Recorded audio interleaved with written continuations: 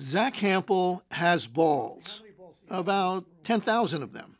My exact lifetime total is now 9,863. This is incredible. This is ridiculous. It's both of those things for sure. If there were a Hall of Fame for baseball fans, Zack Hample would either be in it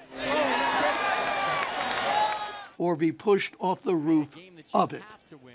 He is both famous and infamous, admired and detested.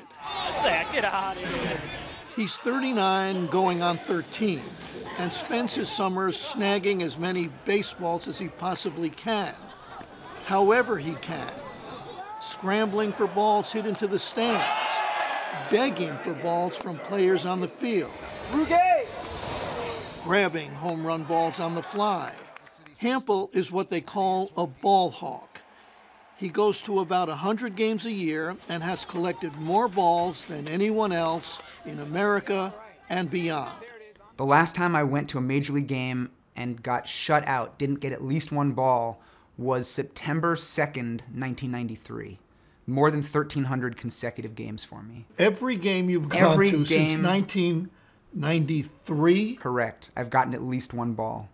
What's up? Zack Hample here, outside Yankee Stadium. Hample lives in New York, but during baseball season, he's on the road almost as much as the players, going to games in every single ballpark each season, documenting it all for his YouTube channel. Chase Field, AT&T Park, Dodger Stadium, Petco Park. Would you call this an obsession?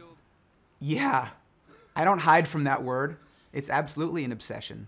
It drives me crazy. I can't even watch baseball highlights on TV anymore because it's like one home run after another landing in this section where I just was last week, and when I went to that ballpark last year, they didn't hit balls there, but look where that home run I drive myself crazy.